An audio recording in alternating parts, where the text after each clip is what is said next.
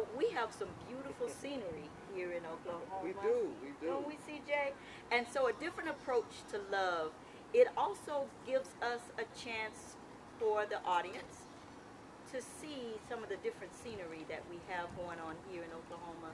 To let you know, we're just not about cowboys and horses and tumbleweeds. Okay? With me today is CJ Perry. Mr. Mellow is who he is. And he's agreed to come on and discuss his different approach to love. He is married. How many years? 18. Ooh, we're going to like talking to you. And maybe you could give some couples some ideas from whichever question that you're going to let us know you selected. Some things that help them continue to take these different approaches in their relationship with their wives or spouses and, you know, a significant other. So I'm going to read the 9 questions. Y'all know how it goes. And then I have no idea which question he's decided on. So here we go. What would be the first initial approach to begin interaction with a potential love interest? In your case, what different approaches are you continuing to take in your 18-year marital relationship with your wife? Are you continuing friendship? Surveying each other to see if the chemistry is still there? Do you try to avoid intimacy sometimes? I got to alter the questions just a little for him. Do you two avoid intimacy altogether sometimes? And for what reasons do you do that in this 18-year relationship? What are some of the different approaches that can be applied or that you are applying in this relationship? How about love by the numbers and other metaphysical approaches like astrology and compatibility charts? Are you either of you into that? How did you determine when it was time to make it an official relationship when you first surveyed her as a love interest? What level of maturity were you looking for in that love partner? Did you change up any of the normal expected questions? You just started out like with, and I'm going to say her name because I know and love his wife, Akamaye. You just start out with, so tell me a little bit about yourself. I know you did. So, but to something, did you change it to something that immediately addressed a priority of yours that you wanted her or your potential partner to have, like her characteristics, her personality, or some other expectation of yours that she had to meet? And lastly, did y'all make an agreement just to not impress each other and just be your natural selves? Which one of the 9? I think I would like to speak to the intimacy question. Number 3. So you rephrased it. Yes. But I think I want to address it from the way that it was presented to me initially. Okay. Do we try to avoid intimacy altogether until a decision is made to become a couple? And so I'm choosing that one because I think, well, let me say this before I start going in.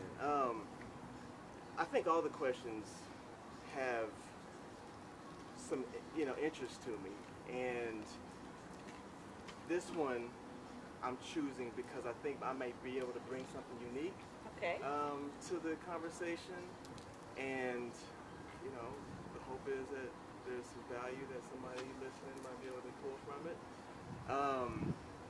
So in our relationship, we currently have what people would say is a polyamorous relationship.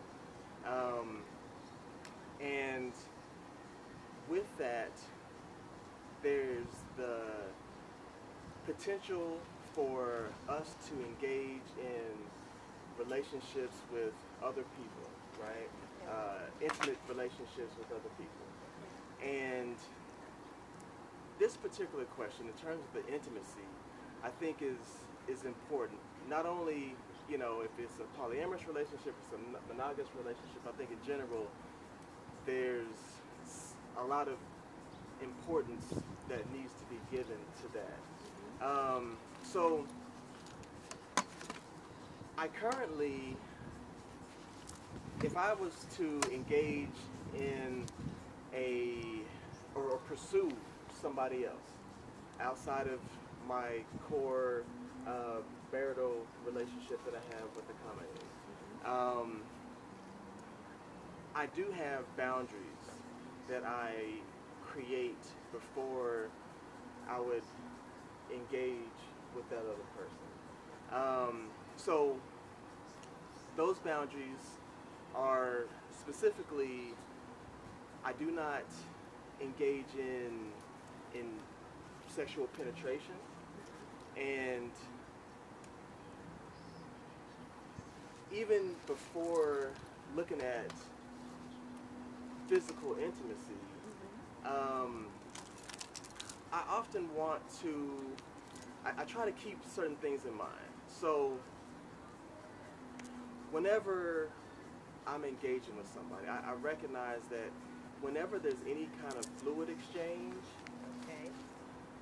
there's going to be a certain, a heightened bonding that can take place, right? So as energetic beings, we are beyond our bodies, right? Our energy, is, you know, is not contained in this physical, right? People speak to auras and things like that. Exactly. That aren't, you know, contained in the flesh. So there's always going to be a certain level of exchange that happens with anybody we come into contact with. Exactly. Even if it's not actually physically touching, we're getting close enough to where there's going to be some energy exchange happening, right? But whenever you have fluid exchange, there's chemical exchange that takes place as well. And can you be a little bit more specific with the chemical exchange? Sure, and before you even go into that, you and your wife have a very unique relationship in terms of your community involvement. If you could kind of enlighten, I mean, you know, you're an artist. She's an artist. I mean, you know, kind of tell us, give us a little description of that relationship and how it transitions into the type of relationship that has been, the two of you have been sustaining for 18 years. So we have 2 children. Two wonderful, beautiful girls. Two little girls. So a lot of what we do in terms of the community is very much in mind with how is this going to impact our children, right? So it's very important that what we do and how we engage is going to support and uplift them and provide a community, or help to provide a community to allow them to move throughout life easier, right? So we're intentional about who we engage with. She is an artist, so she goes by the name of Changing Frequencies, and she's a hip-hop artist, among other things. But so that puts her in the public a little more than it may typical, you know, for a typical layperson. But so there's certain precautions or certain considerations, I would say, that we have to consider with that being the case. Are you always there with her? I mean, how do y'all interchange these roles and then get back to specific chemical exchange? Okay, so, well, let me ask you to explain with your question. Make sure I understand what you're asking. No, you're explaining it. You're giving a little bit more insight into the uniqueness of your relationship altogether, and the complexity within that relationship, Sure. because you're artists. Right, right. Both of you are artists. You're parents. Mhm. So, and you're not in a basic traditional relationship Sure. in the manner in which you're carrying that relationship out. So I just wanted for the audience to know how unique that relationship is, because you're an artist, she's an artist, and the children are very artistic. Sure. So on and so you're answering the question, you're providing the information, Just some context. just some context, and then I want you to just go right on back into, Right. where you Well, picked out. we both support each other in our different artistic expressions, in different ways. Right. So I take on a more managerial role as far as her as a performance artist. But am I always there when she's performing? No. Is she always there when I'm out in the world doing things artistically? Not. That's not the case. But there's enough support with the community and how we have established some things that it doesn't need to be that way. Because you do a lot of textile art, correct? I do. I enjoy creating things that can be used, and so, from clothing to hats and accessories, I enjoy engaging in that kind of artistic expression. Yes. Okay. Now, so back to The this chemical the exchange. chemical Yeah. exchange. All right. So, in our saliva, in our bodily fluids in general, you're going to have our chemicals involved. So hormones are present. These things can influence the attachment that you might have to another person. Okay. So when you understand that, you can be more aware of how you may engage with somebody. So, to give you an example, if you get with somebody and off the bat you are exchanging fluids, so that may be, mouth, oral exchange. It could be based on your just whatever it might be. If you're exchanging fluids, Right. it's going to heighten the level of bonding potential, right? Okay. So when you hear people talking about they got turned out, a lot of times it's their response to that chemical exchange. Okay, within the intimate But interaction. within the intimate interaction. Okay. So, well, let me ask you this before I keep going, because I don't know how, PG this needs to be. This is not for children. Okay. So when I upload it to the channel, I Okay. do select not intended. Okay, well, I just want to make sure before Yes, I yes, go in. yes, Yeah. yes. This is all adult. All right, all grown right. folk. Grown folk. So a lot of times people will engage with another person and feel comfortable if, maybe they say, all right, I'm willing to open mouth kiss, or I'm willing to have oral sex with this person, or I'm willing to, have vaginal sex with this person. Whatever the case is, whenever the fluids are allowed to exchange, Come into play. you may leave that exchange with a more intense attraction and attachment to that individual. And biologically, my understanding is that that is intended to help that union to stay together, Okay. right? Okay. Okay. Now, a fluid chemical exchange is not going to sustain a relationship by itself. Intimately. Right, Okay. right. Or in general, Or right? in general. Okay. However, it can create a heightened excitement and bond initially that can be a tool, or it can be helpful to move you through. So a lot of times people may use the term honeymoon phase, Yes.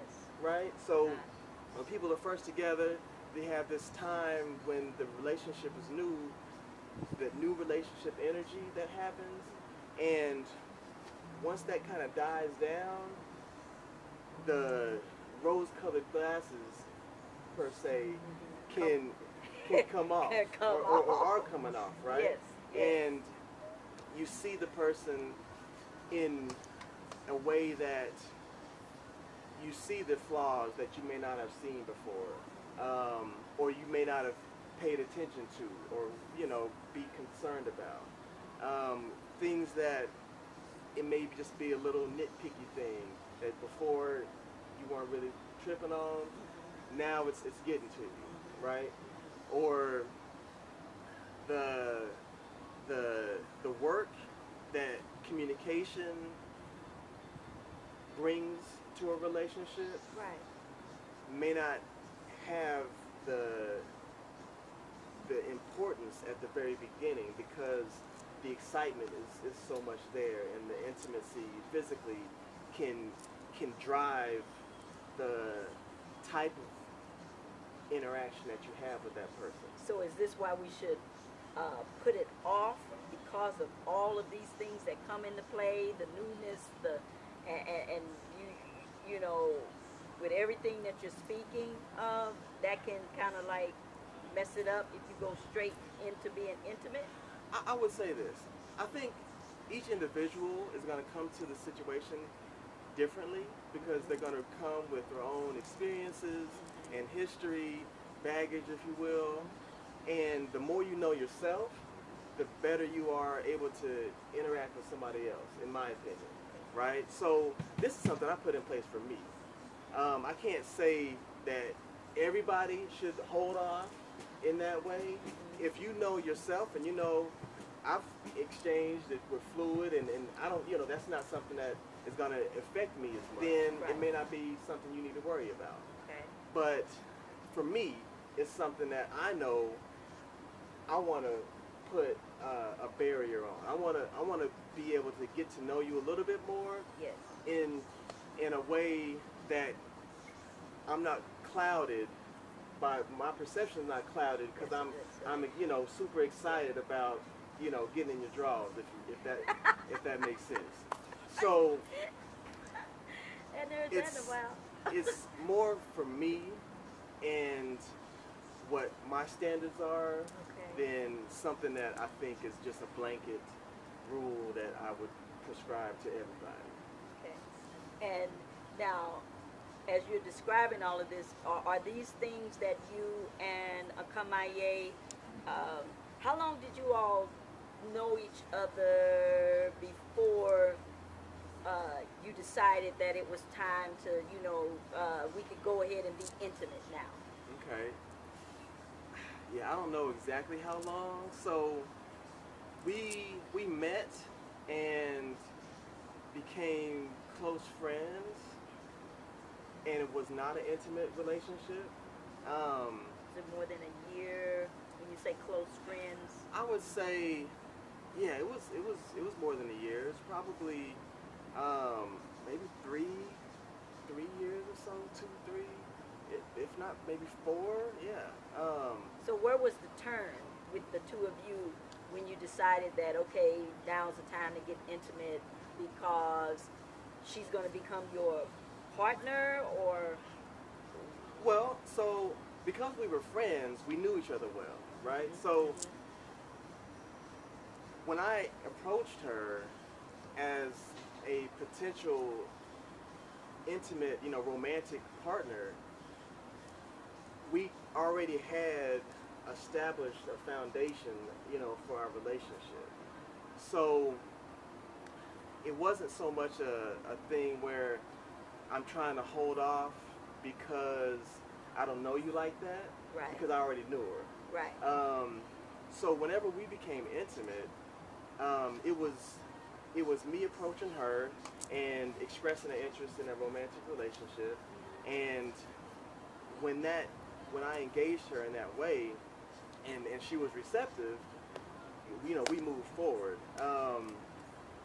You know, I don't know how soon. I mean, so I'll tell you like this. So to kind of give you the story. Yeah, because I'm like, how did you turn that friendship Right.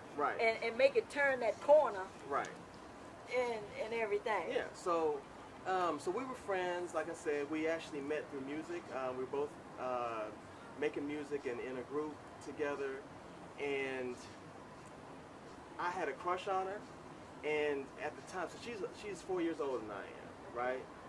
And we met. I was, I think, 17, 18, and she had a certain maturity and you know, just knowledge that, you know, that I didn't have, right? So in a lot of ways, she was schooling me and putting me on to things that I wasn't aware of, right? And whenever I saw that, I knew I wanted to be, quote unquote, equally yoked. So because I didn't feel as if I was at the same playing field, I wanted to get my stuff together. I wanted to up my game intellectually, culturally, so that I felt like I brought as much to the table as she did. Okay. So I kind of eased back, and I didn't express this interest in a romantic relationship until I felt like I had something to offer. Okay.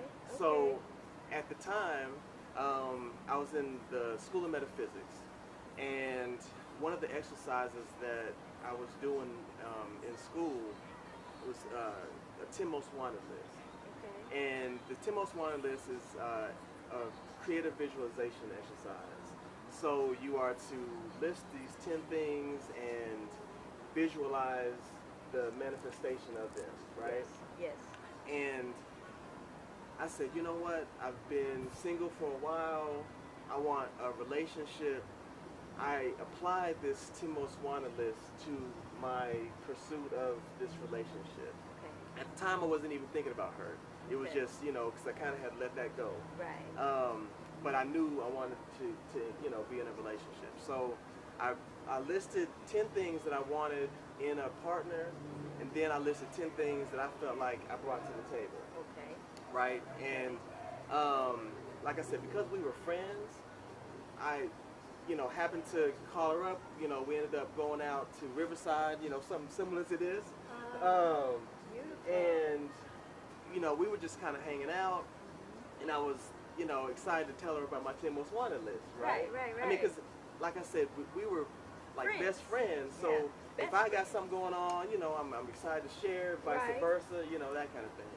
Uh-huh. So when I am telling her this 10 most wanted list, I'm like, hold on, you fitting my list. You fit the Right, criteria.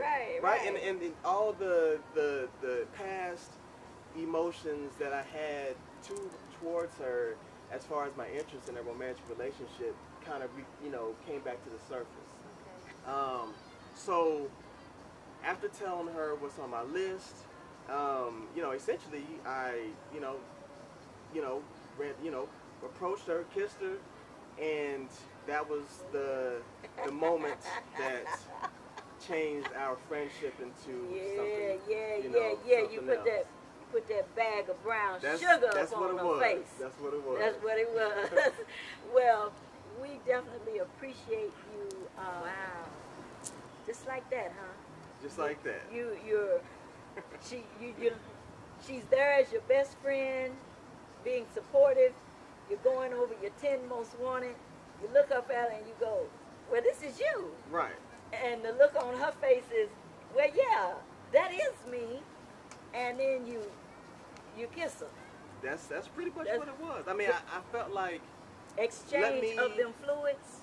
Yeah, yeah. And you know, to speak, I mean, it's interesting that it kind of comes together because she didn't necessarily see me as somebody who she was attracted to in a romantic way.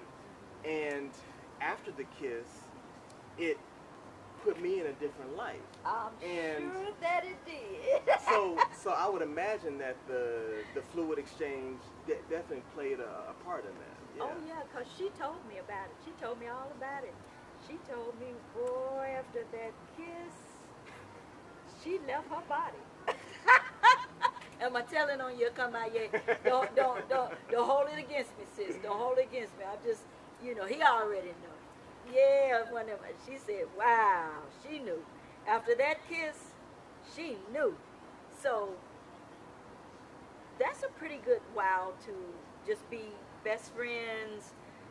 You wasn't even thinking about intimacy or anything, and then you get into metaphysical school, which also does slightly address one of the questions of, the astrological, but from the end of a metaphysical approach with visualization. And I'm sure you were very surprised that she fit that list. I wasn't surprised, but it wasn't at the forefront of my attention. I didn't make the list thinking about her. I know, you know I what know. I mean? But So, it immediately opened up that door where the intimacy that neither one of you hadn't been thinking about or whatever was kind of like on a whole that neither one of you were aware of. And then when you became aware of each other, it was, you knew that you could go forward into an intimate zone. I mean, I was hoping, I mean, I could have got rejected, but Something but about something about that pull in to the lips, to the bag of sugar. You know, we do. Your brothers we try to make it happen. Our men, they are very proficient at doing what they do, and we love that.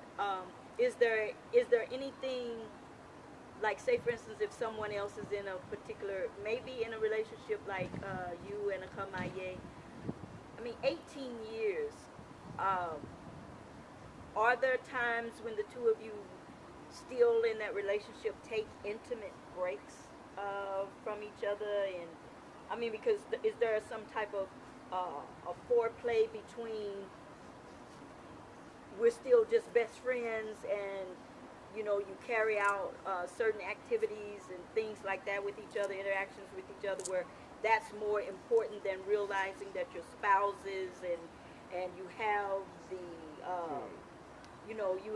you have that opportunity to select when you're intimate, who you're intimate with, and not. I mean, what kind of interplay goes on with that?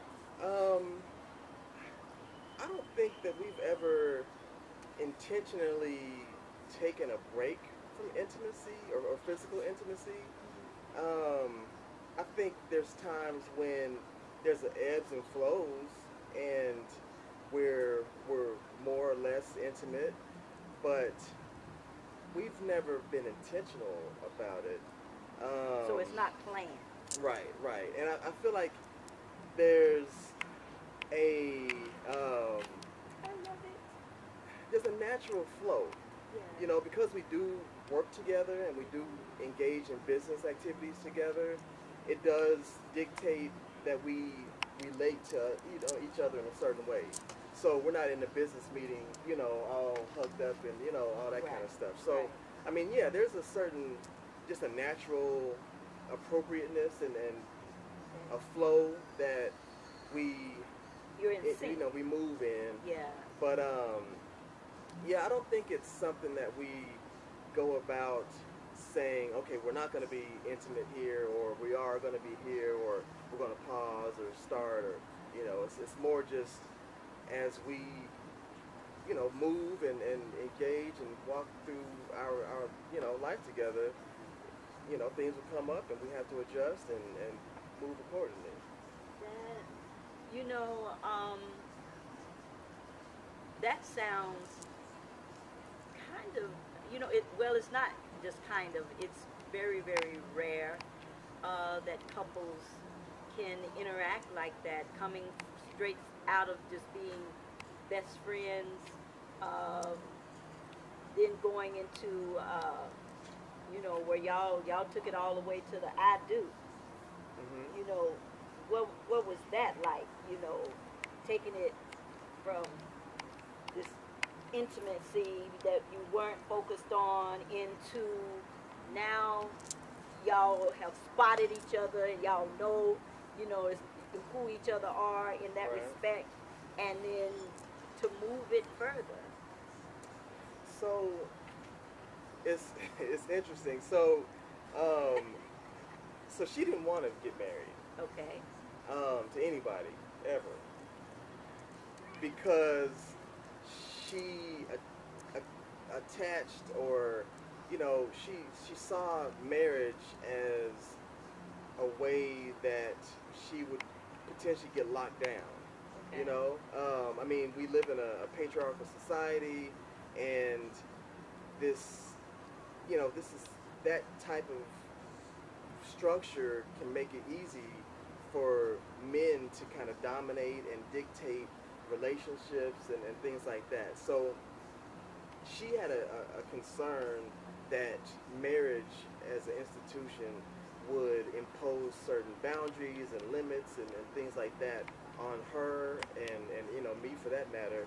So as I proposed, the conversation then became about polyamory and what does that look like, and this was a concept that she introduced to me. Okay. Because I was going to ask you, were you ready for that? So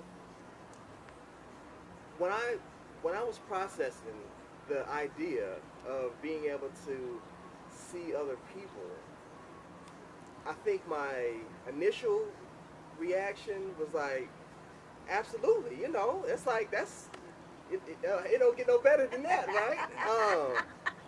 But there's a lot more to it. I mean, there's a lot of work that goes into it.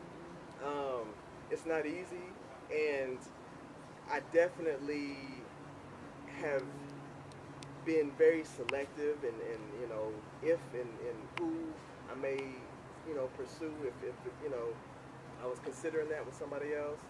So initially, I think it was just the idea and the excitement of the idea of being able to engage in a relationship intimately with somebody else While being married. Right, right.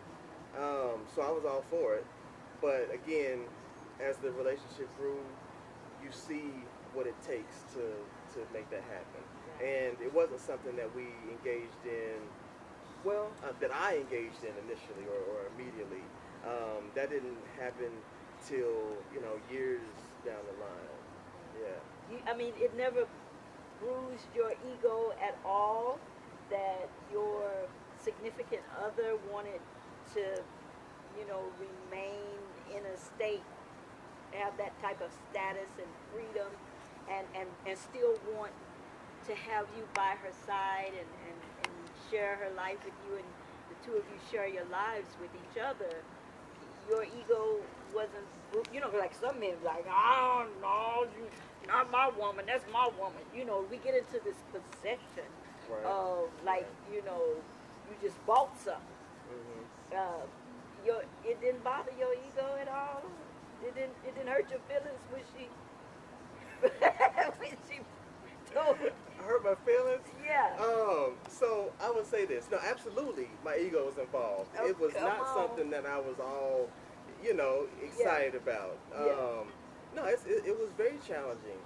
But because we were friends before, I had known her to be in other relationships. So it wasn't new to me. And even at the time, she had a certain type of relationship with another gentleman, and it was something that I was aware of, and had my my challenges with, and you know, worked through in the ways that, you know, I did. So no, I mean, it wasn't easy by any means, and I definitely, you know, had times where I was in my feelings about it. But I think the biggest factor that assisted or even allowed me to accept the idea was that, we were coming from a cultural place where freedom and sovereignty, yes, and liberation of our people was something that we valued and worked towards. So in my mind, I'm thinking like, okay, if I value liberation, I value freedom, what sense does it make for me to, on a community level, be pursuing that kind of you know, value, and then in my personal relationships, I'm locking it down, and I'm, you know, doing something that's contrary to that. So for me, I felt like it was a contradiction for me to even look at my personal relationship in a way where I'm going to be, you know, trying to control what you're doing. And I looked at it like, okay, it's a challenge. So if you are with me and you choose to be with me every day, then that is your choice. right, And I've earned that. right, You know what I mean? And if you choose to step away, then whatever your reasons are, there was something that I didn't bring to the table. There was a reason for you needing to go elsewhere. And not to say it's a bad thing, you know what I mean? right, right. But my goal is, if I can stay on point enough to keep your attention, I don't have to worry about, you know, all the other options. Right. You know what I mean? Just keep doing what you do. If I hold the standard, Yes. you know, then somebody else has got to step up. Because I mean, can't nobody step up to the. I mean, you took a woman that was totally against marriage, and she married you. She married you. She married you. So there's that in itself says a lot about the type of confidence that she has in you as a best friend to enter into that type of arrangement. And it's been going strong for 18 years.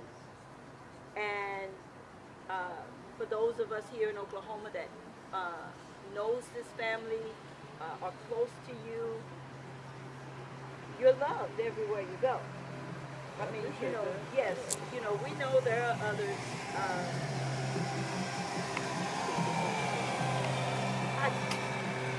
You know, y'all can say what y'all want to say about Oklahoma, the Oak, the heartland, baby.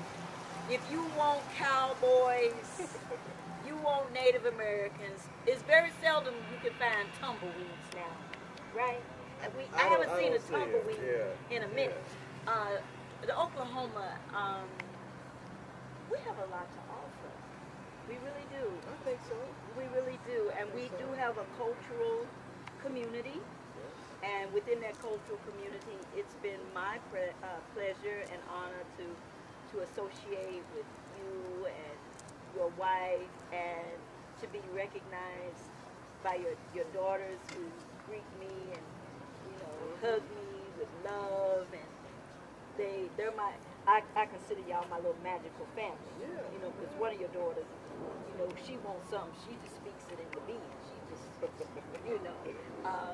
And so I appreciate you coming onto the show and being very candid and mellow. I mean, I knew this was going to be a mellow segment, you know, because I'm telling you, everywhere you see this man, he's mellow. Always mellow. That's you know, not the case, but well, that's all I've ever right, seen. you know. That's all I've ever seen. I've only always seen. I've heard about them other instances. Not all the time. I've heard about the other instances. But I try to keep myself together. Yeah, and you do a wonderful job. I appreciate it.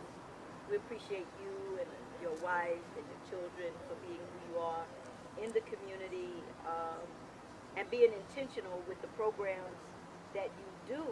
Tell us, before we get ready to get out of here, tell the audience about some of the programs that you have going on, her programs, the programs you're doing together, so that they can get another feel. And if any of you could utilize their services, then you can tell them how to get in contact with you as well. Yeah, absolutely. So, as I mentioned earlier, my wife, she's a hip-hop artist. You can find her on all social media. Changing Frequencies is her name. So we have that in terms of releasing and performing music. But right now we're actually really trying or working at bringing all of our different activities into one focal point. And the organization that we're in the process of developing is called LOVE. It's an acronym which stands for Legacy of Valuable Education. Hold up. Yes. Don't just love. And that acronym is again what? Legacy of Valuable Education. Wow. And I know your Akamaye is an acronym Yes, specialist. she is. You can give her a word and she will flip it. That is phenomenal. I love that. Thank you. So the organization, the first really flagship project that we're working to get off the ground is creating a makerspace in Ward 7 of Oklahoma City metro area. And for those that don't know what a makerspace is, y'all can Google it, and there's a lot of information out there. But essentially, we're really wanting to create a makerspace in our community for the purposes of getting us back into the place of being a creator and producing the things that we need for ourselves instead of, just being consumers. That's awesome. Well, there you have it. C.J. Perry. You got it? A different approach to love. Now I got one thing I need you to do with What's me. up? Can you say, be different and love it? I can. Say it. Be different and love it. All right. And I'm going to say, be different and love it, and look forward to our next segment. Who knows with who and your wife on this next segment. Thank you for joining us.